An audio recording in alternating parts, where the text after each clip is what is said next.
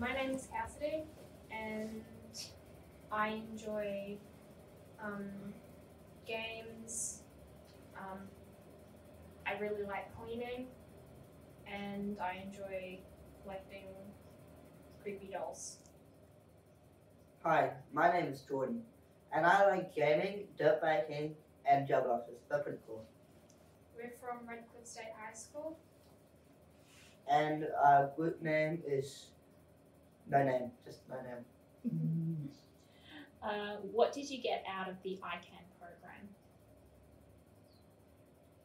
Well, I got more friends, got more confidence.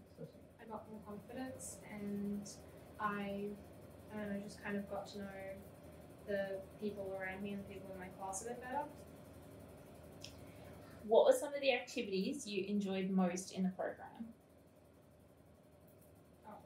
I really enjoyed the game Spider and Play-Doh. I kind of did like the group activities, though, kind of cool. I got to meet with some of my friends. Like the cup game, where you have to put the ball into the cups. Yeah, that was pretty fun. Was that the catapult challenge? I think it was actually where you throw the ball into the cups. It was pretty cool. And what did you have to do after you throw the ball into the cup? Well, you have to make like a weird triangle shape. And what are some of the positives about being autistic?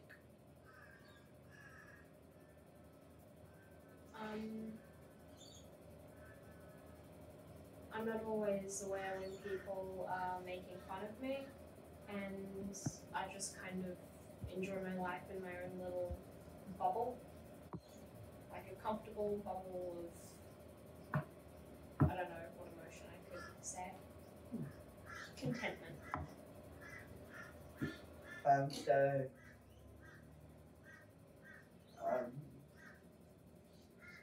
I got more help from other people. So yeah. What would you like to say to other students in your ICANN program?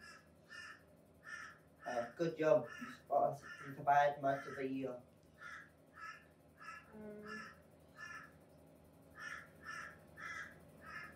Same as Geordie, except I would tell one friend of mine to just keep on doing what they like doing and keep on wearing their wigs and all that, and not really worrying about what other people think, and just, you know, enjoying life, I guess.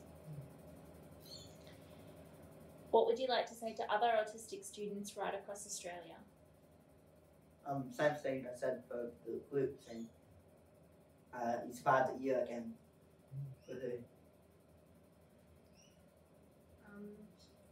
Just probably say to just keep on doing what you're doing, just keep on doing what you like, and just, I don't know, enjoying everything you enjoy. Yeah.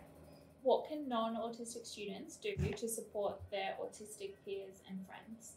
Don't talk behind people's back. And don't be rude at all. Just a no-no.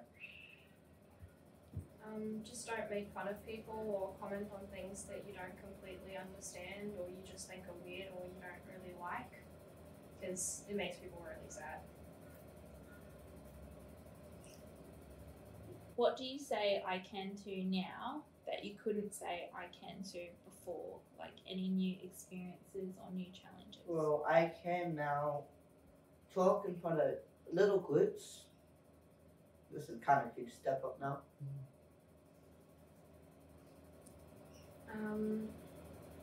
I can